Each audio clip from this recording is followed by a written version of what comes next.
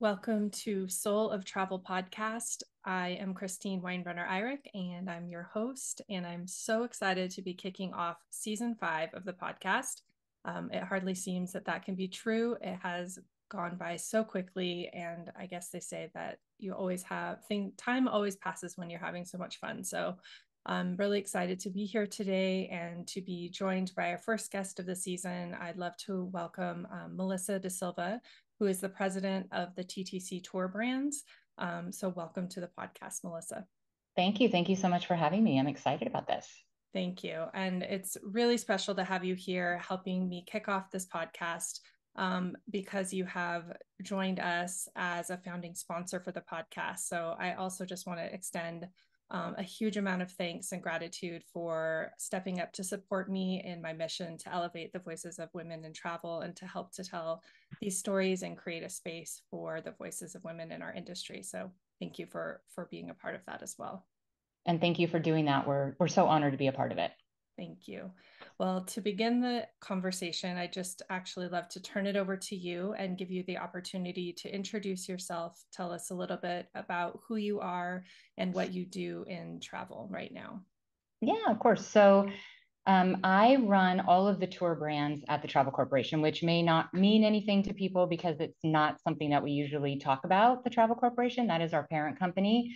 But the brands that I run that you or your listeners might know about would be brands like Trafalgar, Insight Vacation, Cost Saver, Brendan Vacations, Luxury Gold, and of course our youth brand, which is Kentucky. So it's all of the guided vacation brands that fall under that umbrella. I run them for North America, so all of our guests that are traveling from either Canada or the US.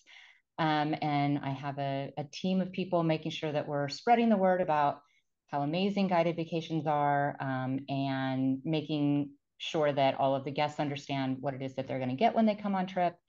Anyway, it's a job that I love. It's a dream job.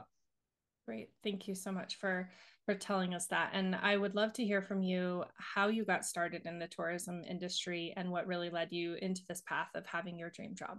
Yeah, it's a funny, strange turn of events. So I grew up in a really tiny, small town in Northern California, and my family didn't really have a ton of money. And so we didn't do a lot of, we did a lot of travel by car, but we didn't do any international travel. And my mother had traveled quite a bit when she was young. So she was a child of the uh, 50s and traveled in the 60s and had these fabulous stories to tell about when she lived in Europe for 3 months and things like that. And so I had grown up just fantasizing about travel. And so knowing I didn't have a lot of money, I thought I'm going to get a job that pays me to travel.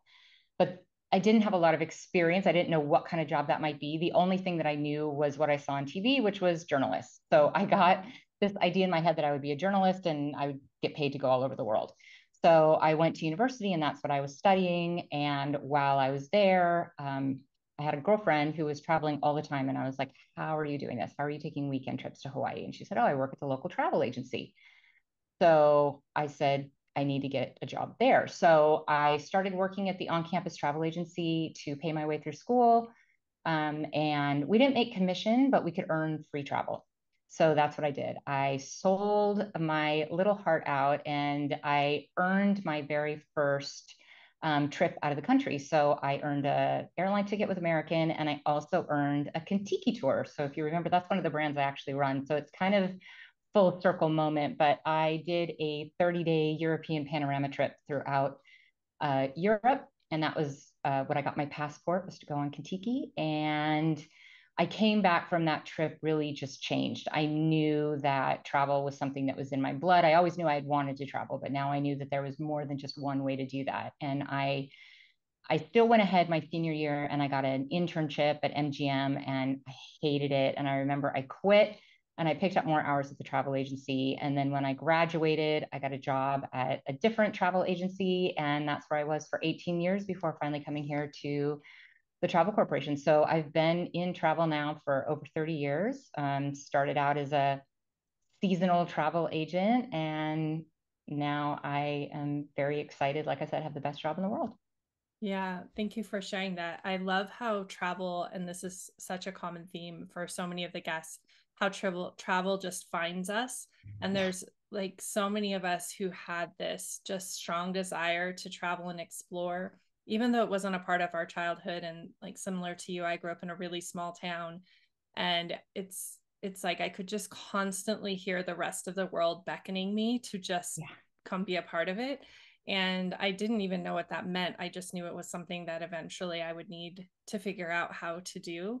And I ended up taking a travel training course kind of during college as a whim and loved it. And then what I really found out about it was that I actually didn't really want to be a travel agent. That was a lot of the things that we were doing. But there were speakers that came in and they were talking about conservation and they were talking about being explorers and educational travel and trips that were really focused on like these immersive experiences. And I was just mesmerized. I'm like, whatever that is, I want to be out there doing that.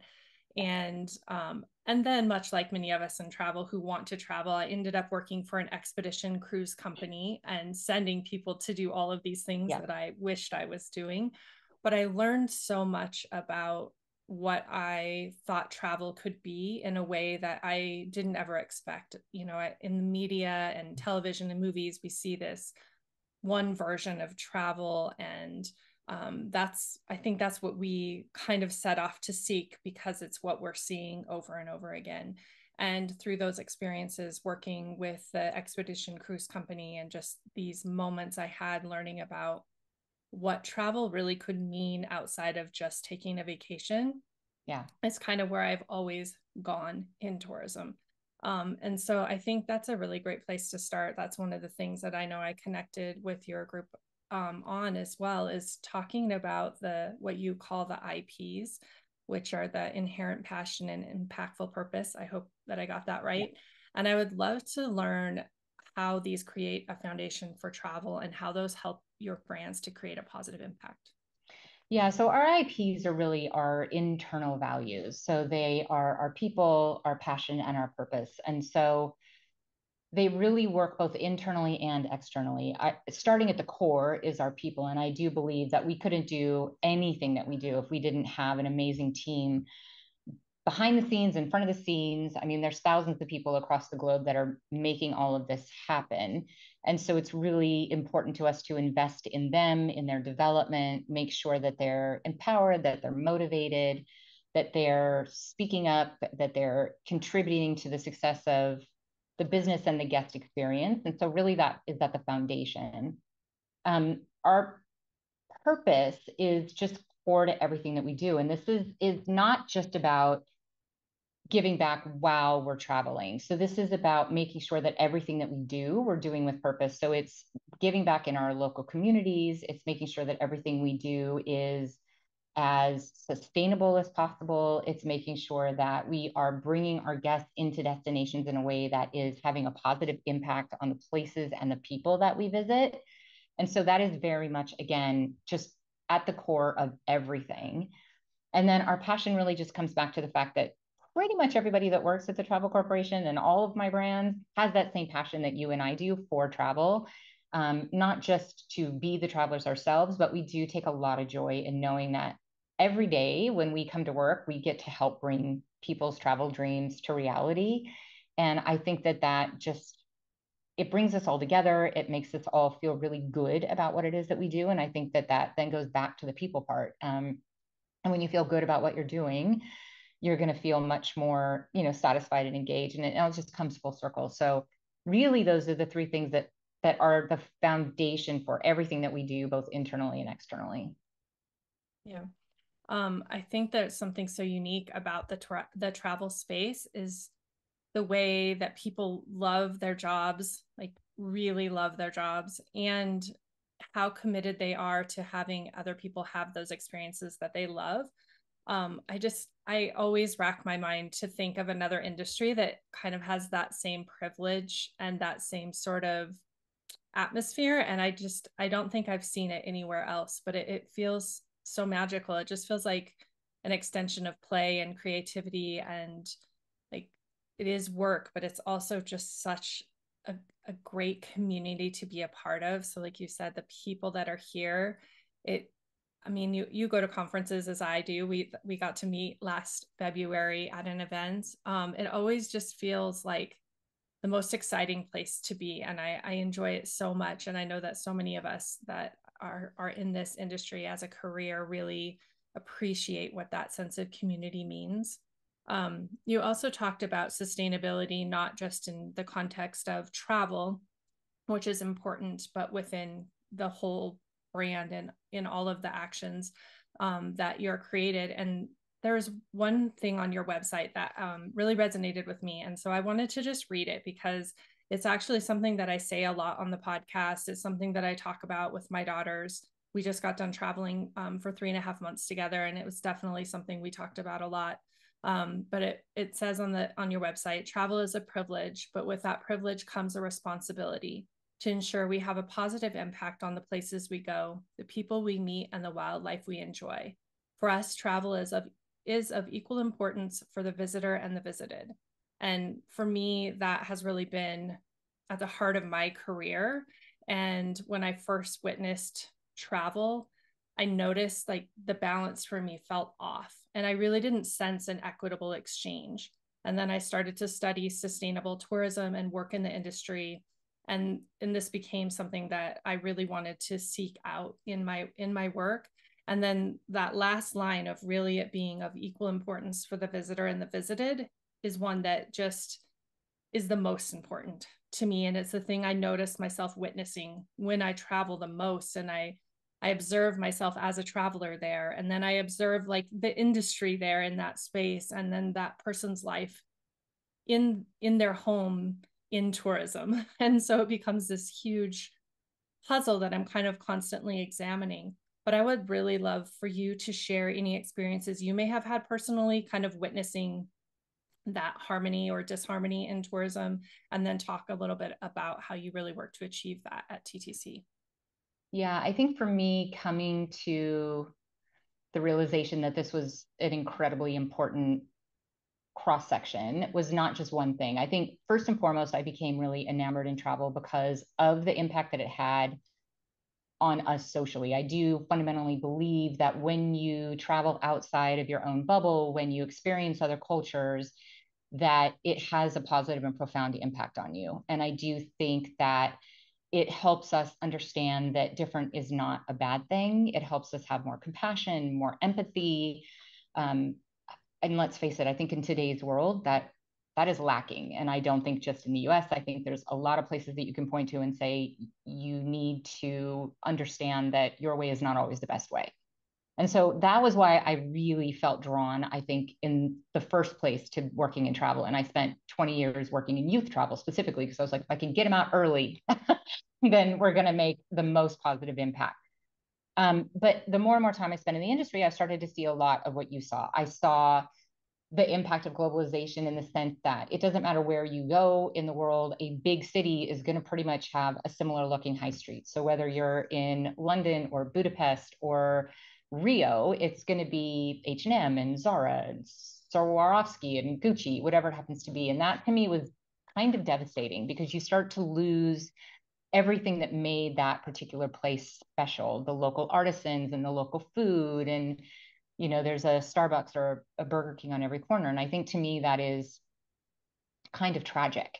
And so what we want to make sure that we do is try to minimize that loss of culture, I guess you could say. And so we want to make sure that we're providing our guests those real, authentic experiences, but doing so in a way that isn't going to take away from the people that we visit, but be beneficial to them. So a couple of things that we want to do is make sure that we are working with local businesses, local guides, people that are going to ensure that the money stays within the destination, but who are doing so in a way that is true to their heritage and it's not commercialized. A good example of this, I guess, is we work with the Christina Heron Foundation in Sevilla. And I think anybody who goes to Spain is wanting to see a flamenco show. But you could go to one of the big flamenco dances that are put on purely really for money. They're very Western, well, I guess they're Western, but they're very geared toward the tourist and not necessarily towards preserving the culture of flamenco, which includes not just dance, but the music and the, uh, well, all of it. Sorry, I lost my train of thought there. But the Christina Heron Foundation was set up for exactly that. She saw that there was a need to preserve the actual culture of the flamenco dance. And so she set up a school. And the way that we first became introduced to them was through Tread Right, which is our nonprofit organization. And we were originally funding scholarships for them. But the more we worked with them, we realized that we needed to help them become a self-funding organization so that they could sustain themselves, whether they were getting individual donations or not. So we worked with them to create a program where their students could actually be the ones doing the flamenco demonstrations. They would then teach some of our guests how to do the dance themselves. And it became this beautiful symbiotic relationship, which has happened with many of the partnerships that we've created, whereby not only are we preserving that culture in a way that is really true, but we're also benefiting that local business, economy, tradition by creating this relationship that helps them survive and thrive, not just survive, thrive on their own. So we get the best of both worlds in that sense. And that's what I mean by good for the visitor and the visited. When I visit wherever I am in the world and I meet with our partners, they're just so appreciative of that relationship. It's sometimes 2 and 3 generations that we've been working with some of these businesses. And for them, it means that they've been able to really invest in their dreams. I've got a million different examples. I was in Greece in March and I was visiting with a gentleman who runs an olive oil farm there. And it was the very first Be My Guest experience that Trafalgar had ever had in Greece, but it was also their very first foray into working in tourism. And it's a tiny little olive farm outside of Naphtalion. And they had never done anything like that before. They literally set up picnic tables. They welcomed our guests. It was this beautiful experience. But through that, he's been able to build out this beautiful business. He's put in these sustainable olive presses. He takes the seeds from the olives. This is very cool. He grinds them down, and then that's what they use as fuel to run the press to make the olive oil, which they now have won multiple awards. They do soaps, they do oil themselves, they do, cooking demonstrations. It's really phenomenal to watch these things, and they're just so appreciative for this relationship that we have been able to forge with them. And that is really what we're talking about. So it's about making sure that we're not just bringing guests into a place for 4 hours where they go get an ice cream cone and they're not really contributing to the local economy. It's how can we bring them in? How can we give them those deeper, richer experiences? How can we take them past the gateway cities so that the people around can also benefit from tourism and it can be a force for good? Yeah, thank you so much for sharing all those experiences. And I think, again, just from my own personal experiences, and I hadn't really been able to articulate it how you did, but just the idea of the way the major cities all feel so similar, even if you're somewhere where you have maybe envisioned like Paris, where it's going to have this standout feel, like it has standout moments, but for me, it had so much of it felt similar to other places I had been. And I really couldn't find the language for what that felt like, but that was what I was witnessing. And then I took a train ride an hour outside of the city and visited a farm and stayed with a family whose family had been there for 4 generations. And we went and learned about the bees that they have and all the different types of honey. And for me, that's how I'm going to actually remember France, is through that experience. And I do think that travelers, again, kind of going back where we started, they have this illusion of what tourism and travel should look and feel like, but that sometimes leaves them feeling like they didn't have the experience they really wanted. And when they step outside of those places and can become more immersed in a destination, they walk away feeling so much richer for that connection and that experience. And like you said, that really shifts then how people show up as travelers in the future and what they're looking for or how they engage with another destination once they've had that kind of experience. I really do think that changes who they want to be as a traveler, because it does feel so much more balanced and rich and welcoming and I think pure, really, to me. It just feels so much more equitable and feels like it has some integrity to it, and it doesn't make me feel that feeling I can sometimes feel in those other moments of travel.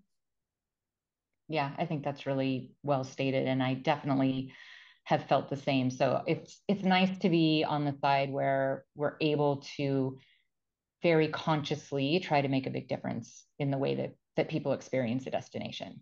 Yeah. Well, I know that so many businesses, obviously, in the past few years, especially since the pandemic, have been asking the question of what does it mean to be more sustainable and to have a positive impact. And one of the things they come up against pretty quickly, especially many of my colleagues that have smaller businesses, but at a greater scale, when you're looking at mini brands like you are, is quantifying and measuring impact. And I know that's something you've been really dedicated to. And I would love for you to talk a little bit about TTC's sustainability strategy. Wow, that's a great word that I can't say right now. Strategy. Measurable goals that you've set and what you focused on and what you have achieved so far, because it's been quite an accomplishment. Thanks. I mean, it has been something we've been on this journey for about 15 years. I looked back, and our brands originally founded Tread Right, which is our nonprofit organization, about 2008. And they really have helped guide us in terms of the things that we should be focused on, whether it come to internally within our business or externally on our trips. And in 2020, we announced our 5-year strategy, which we call How We Tread Right. And that was really about putting down on paper exactly what we wanted to achieve. And each of our goals in that 5-year strategy rolled up to one of the UN Global Sustainability Development Goals. So we chose 11 of them that we felt that we could really make an impact on. And so that's what we're committed to. And then each year, what we do is we actually publish a report that goes into great detail. It takes us about 6 months to actually finish each report.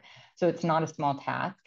And we go through and we actually say, how are we doing against each of those goals? And each of them have got clear targets that we have to achieve. They're not woolly. They're very much, based in science-based targets. And so we're very proud of the progress that we've made. But to your point, it's not easy. It is a big undertaking, but I do think it's critical and important that we do so with the utmost transparency. I don't think just saying that you have a strategy anymore is good enough. I don't think just saying that, we've, whatever, reduced X or we put this much money into the economy is good enough. Excuse me.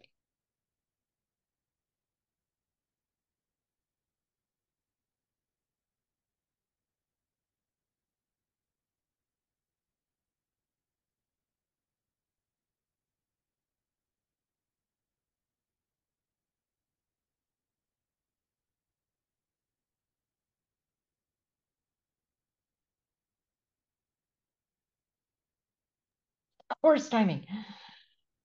Apologies. Okay.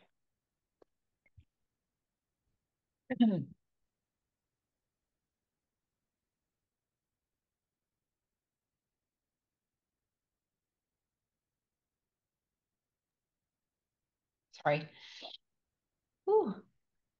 It's okay. Take a step back. So I don't think it's good enough anymore for brands to just say that. I think there's too many that have been called out on greenwashing. I apologize.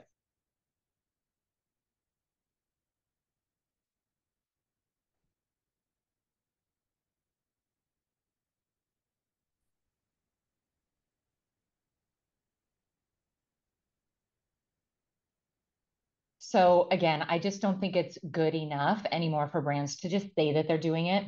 There's been too many brands out there who have been caught in, let's say, stretching the truth or whatever it may be. And it really gives a bad reputation to many of us in the industry because they're greenwashing. And so our goal is to be as transparent as possible. We want to make sure that we're sharing that with anybody who wants access to it. So if you were to go onto our website to ttc.com, you can see that we have a link directly through, if you click on our purpose, to the plan, and you can see all of the progress that's been made. It goes brand by brand. It goes goal by goal. So it is really important to us that happens every year. Some of the plan, some of the ideas that we had in the plan that we had laid out, we've already changed. And what I mean by that is, for example, one of our goals was to become carbon neutral. And it was very clear, even 12 months into that, that wasn't good enough anymore. So we pivoted, we changed, and we're now on a path to become completely net zero by 2050. And so to date, we've made really good progress. So for example, we set up a carbon fund, which is an industry first. And that fund is going to actually help us as we invest in the things that we need to do to get to our commitment of being net zero. So whether that's things like renewable energy in our offices or biofuel for our coaches, that's what it's going to help us do. So I think that that's a really good example of how people should not be afraid of just hitting their goal, but being willing and able to pivot, because it's not about winning. It's about doing the best and always continuously improving upon where you are. Another one of our goals, I know you'd asked about progress, was to include what we call a Make Travel Matter experience on at least 50% of our trips. So Make Travel Matter experiences, kind of like I was telling you about the Christina Heron Foundation, it's where we are including these experiences which either give back to the community or the environment or the wildlife. And we include them on the trip so that our guests have an opportunity to experience them themselves. And we know a few things. We know that our guests want to do well, right? They want to travel more sustainably, but typically speaking, unfortunately, they don't want it to cost anymore and they don't want it to be an inconvenience. So by us building them into the trip, they're able to have these experiences. They go away with these aha moments. They feel really good about the trip that they've just taken. And we've done something good in the places that we visit. So our goal was to have it on 50% of our itineraries. And I mentioned before that people is the most important value that we have, because without great people, we can't accomplish anything. Well, they didn't think that was good enough. So our teams on the ground said, hey, 50%, we can kill that. And within 2 years, we now have it on 100% of our trips with Trafalgar, Insight, Luxury Gold, and Brendan. And it's on at least available as optionals on all of our cost saver trips. And with Kentucky, they've also got it on all of our trips. So it's a really good example of how we can take a target and smash it, and other ones we're just going to have to continue to work towards. Yeah, thank you for sharing.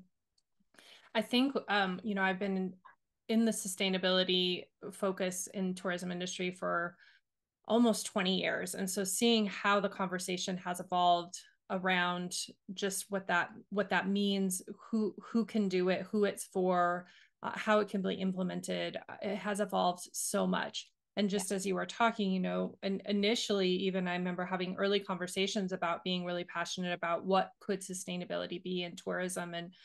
And it often led to kind of this conversation around a unique way to market a destination.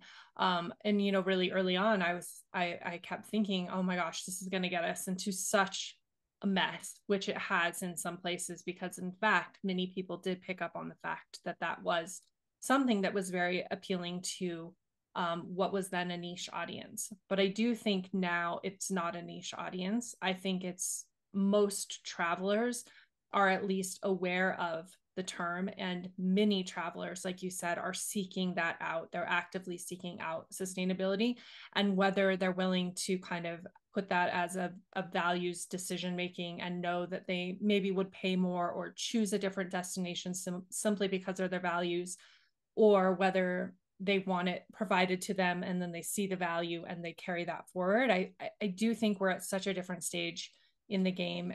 And then also the transparency that you mentioned, I think it can be very intimidating. I feel like these goals are so different than any other business goals. I mean, they aren't business goals. They are goals on how we are going to be able to create a positive world that we're going to continue to live in. And so for many of us, that's obviously quite daunting. And so that transparency helps other businesses to see what they can shoot for. and inspire them, show them strategies to be able to achieve it. And so I think it's really important. And unlike many parts of our business that we tend to try to keep private and secret, I think this is something that's so important to be out there, because it doesn't matter if only you do it the best if no one else figures out how to do it. And I do think that that is something that we're seeing across the board, especially in the last 3 years, is people in our industry really coming together to figure out how we can tackle this as an industry and not as individuals. But I do think it's really important to have brands leading and really sharing their experiences. So I appreciate so much all that you have done and shared already to help others make that same progress.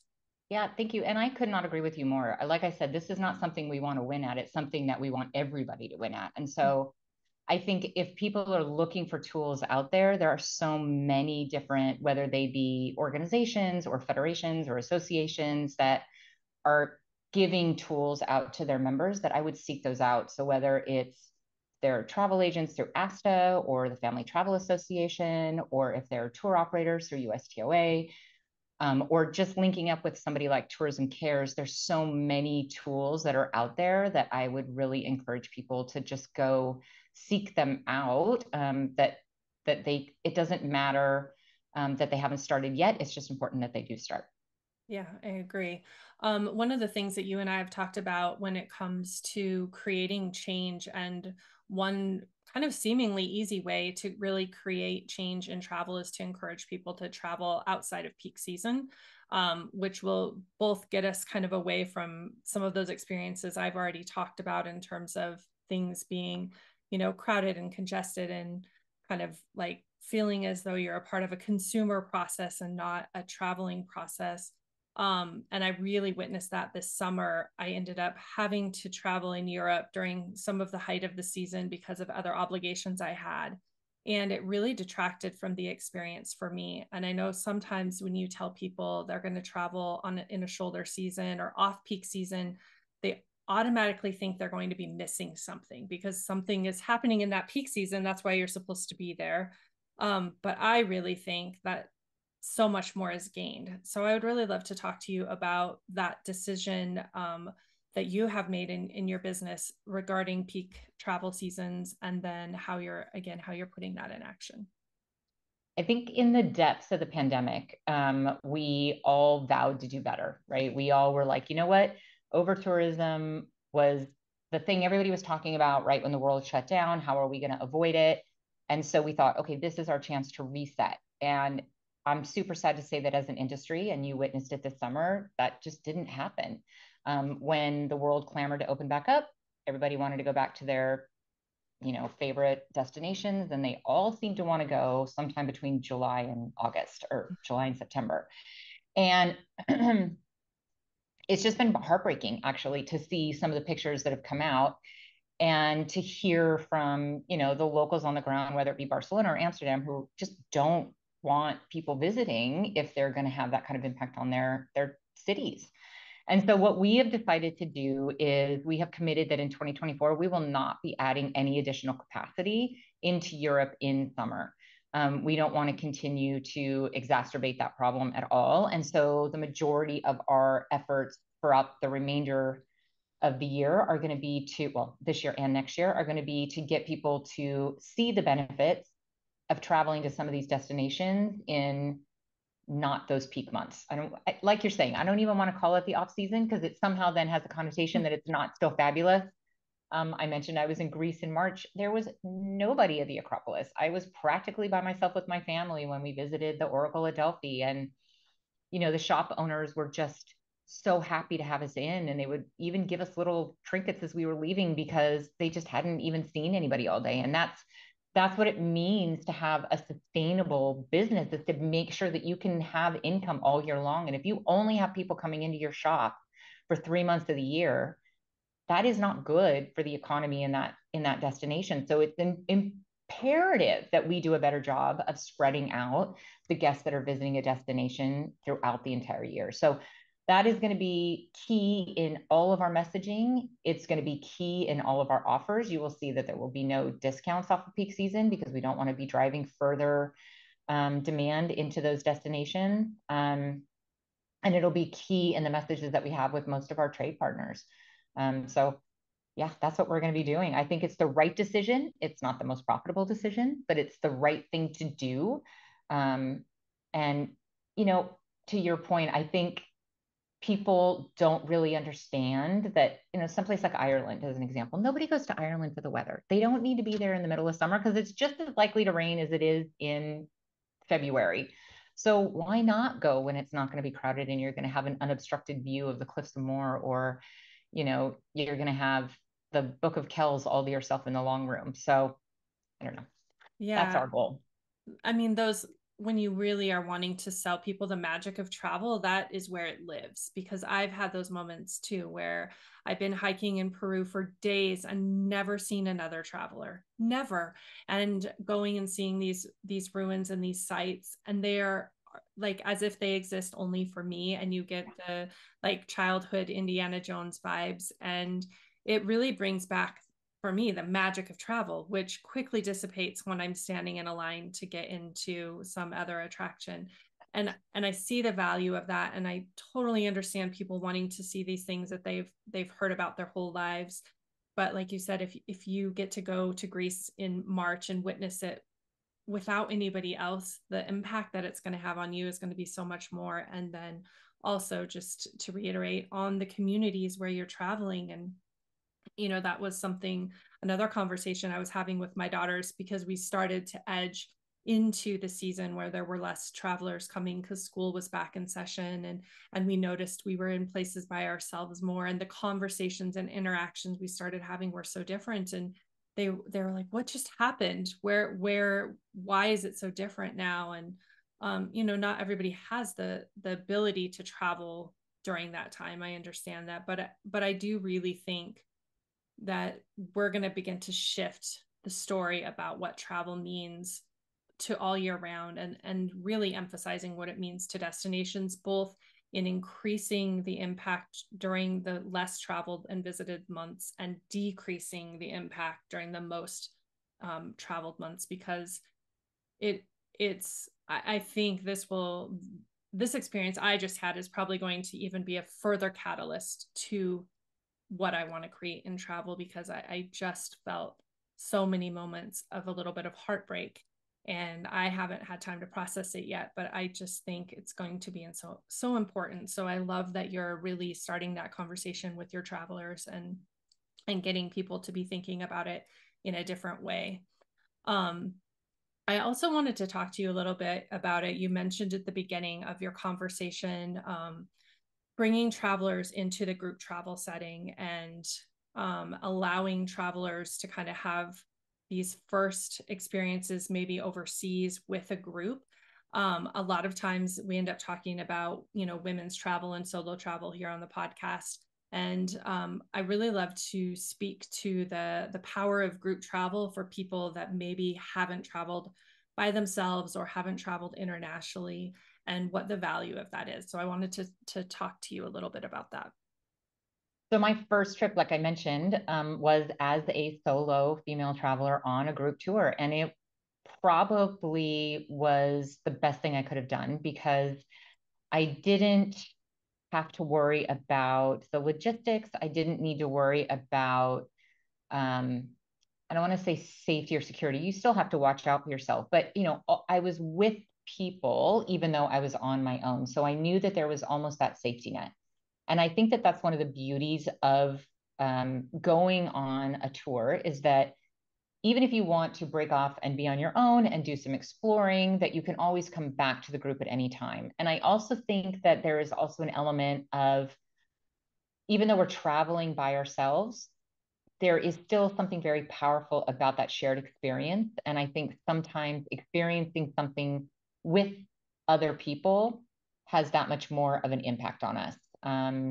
Whether that be, I don't know, you mentioned Peru, whether it's the first time you maybe see the Sun Gate, or whatever it happens to be, you know, having a toast at Oktoberfest. I do think that there is something very special about the social element of it, but you still want to travel by yourself. And so being on a group tour allows you that opportunity. We see lots of solo women traveling with us. We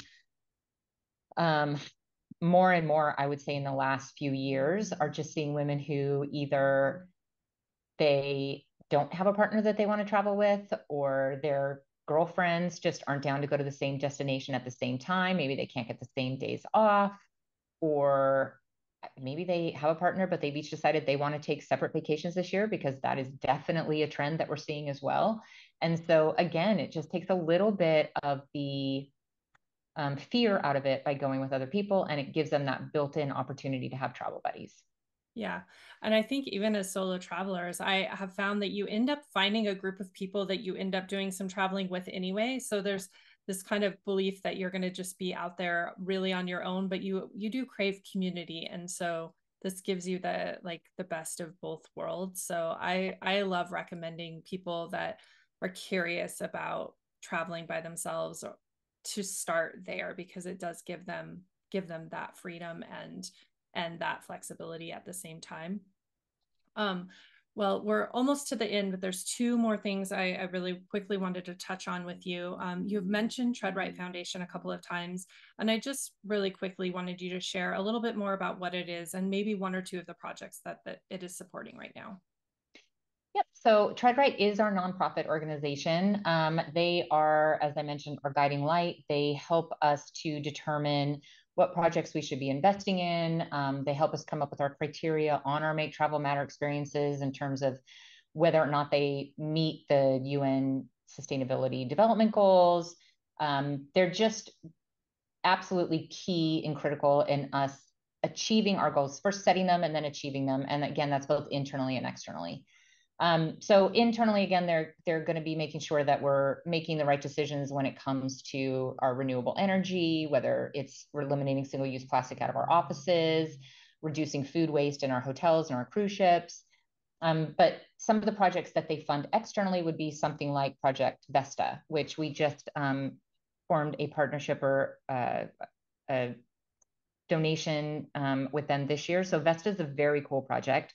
They use this very unique sand. They've created it, and they re-sand coastal ecosystems. And this sand actually pulls CO2 out of the air at an exponential rate, even more so than trees or plants. And so it's a really cool thing that they've created.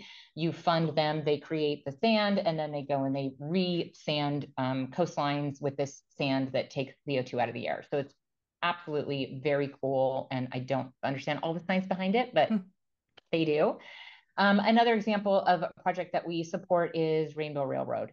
So Rainbow Railroad is based out of the US and Canada, and they are actually an organization that has been set up to help displaced LGBTQIA from around the world to get them someplace safe. So, I mean, I know it's kind of hard to believe, but there's still more than 70 countries around the world where they criminalize whether it be homosexuality or sexual orientation.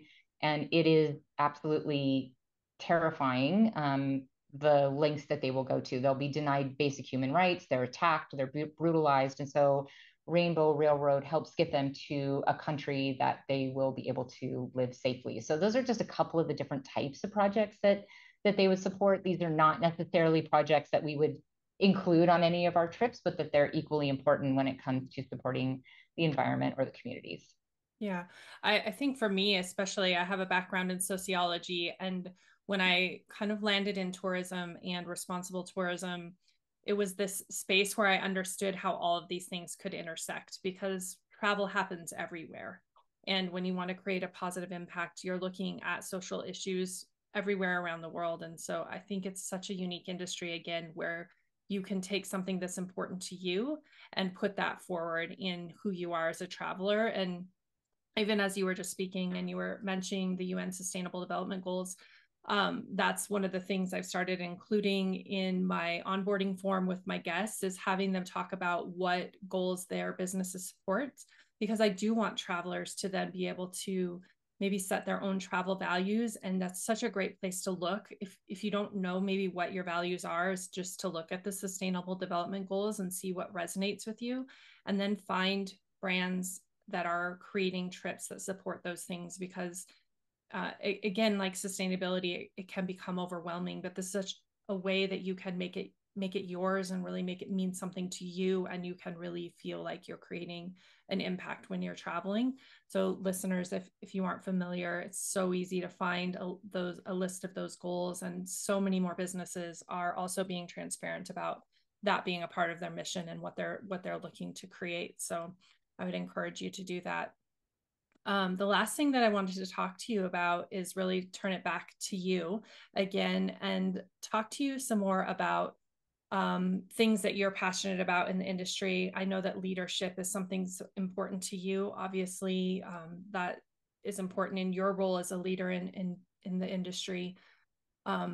What is something that you like to model or encourage for other leaders to really either grow to their potential or to take advantage of who they are as leaders in the industry?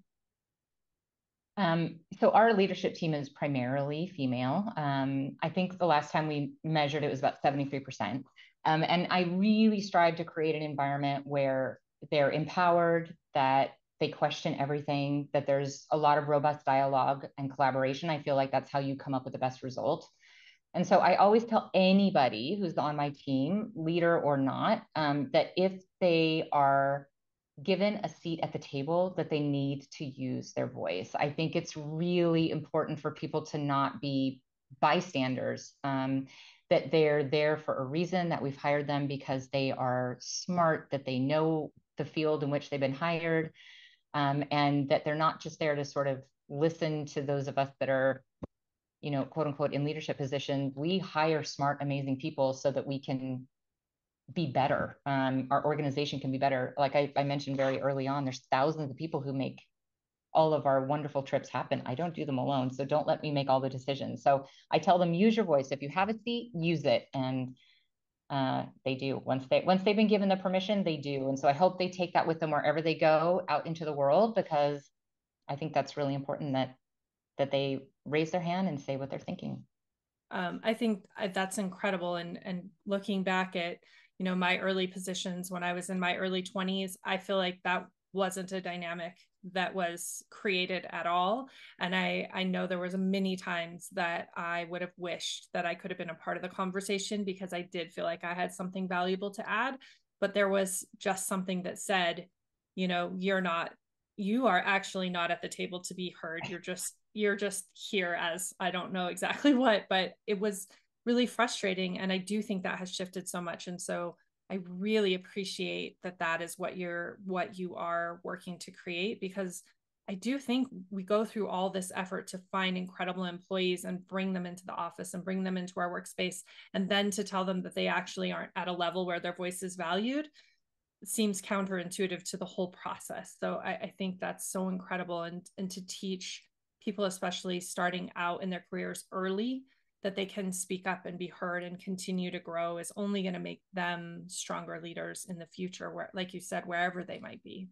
I agree. And I think if they end up in an organization where that's not valued, they will soon be on to find an organization that does value them. So I think it's probably the most important lesson that I can impart.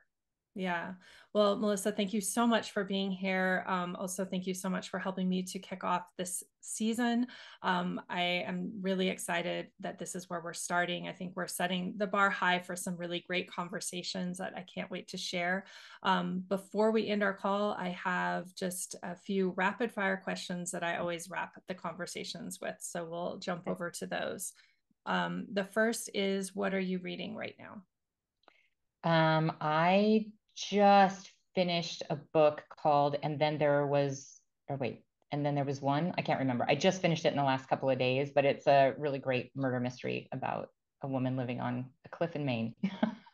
As I asked you that, I was just thinking, I am almost always reading like a business book, a spirituality book, and some other book. And I actually have really jumped onto the summer binge reading this summer. And so I'm like, oh gosh, I'm reading some really crazy odd books and books that were left in VRBOs and things like that, things that I wouldn't have read. But it's been really enjoyable because I actually really got back into loving reading and not it feeling like an assignment or a job. So thank you for sharing. What is always in your suitcase when you travel? A charger. So I've got like a the charger that holds multiple different wires because I never seem to have enough places to plug things in. So yeah, my charger.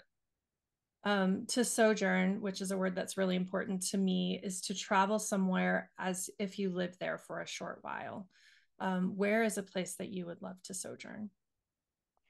Ooh, I would love to sojourn probably Costa Rica. I visited there, but it's a place that I would love to just settle down for at least 6 or 12 months and really just soak it all up. There's so much there between the volcanoes and the rainforest and the beaches and the hot springs. And it's a country that really embodies sustainable living, not just travel as well. So I would love to sojourn there for a while. Yeah. What is something you eat that immediately connects you to a place that you have been? Ooh, probably coxinhas from Brazil. So they're these little fried, I don't know, like masa that have meat in the middle or cheese in the middle. And my husband's from Brazil, and so whenever we would go to visit his family, we would always have coxinha. And I tried to make them at home, and I fail miserably. So I feel like that is what happens most often when I try to recreate my favorite travel foods. Who was a person that inspired or encouraged you to set out and explore the world? oh, my mother. She always told her travel stories, and she was my biggest cheerleader while I was traveling. And her only request was that I always posted on Facebook so she could see where I was in the world and Yeah. make sure I was alive. But yeah, she encouraged me to go everywhere, all the time, by myself, with friends. It didn't matter. Just get out and explore the world. If you could take an adventure with one person, fictional or real, alive or past, who would it be? Ooh, that's hard. Maybe, you know what? I am so inspired by Brene Brown. I Mm. would love to do something with her. I couldn't say one of my daughters because you had told me I could only pick one and I can't pick one daughter. So I would say Brene Brown then. Oh yeah, I aspire to have some sort of travel and leadership experience with her. So maybe the universe will Yeah. pick up on that insight here. The last one is the Soul of Travel is really a place for recognizing and honoring women in the industry. So I'd love for you to share one woman who you admire and would like to recognize here in the space. I would like to recognize, oh, there's so many amazing women in travel, actually.